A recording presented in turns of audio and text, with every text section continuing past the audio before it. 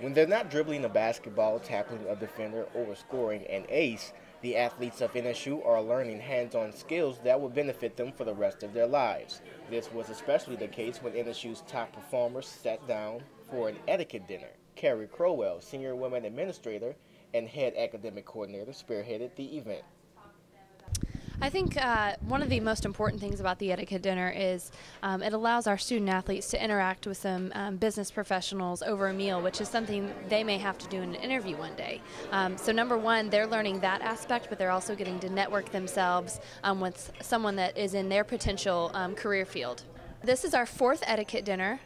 We've been doing it since Jody Heineke started it before I was in my position, and she just saw the importance of getting our students sitting down with people that are in this area because most of our students don't come from Natchitoches, so if they want to go to med school and they need to start observing a doctor, they don't know where to start. So this just kind of gives them a way to get their foot in the door. For NSU Sports Information, I'm Jimmy Walker.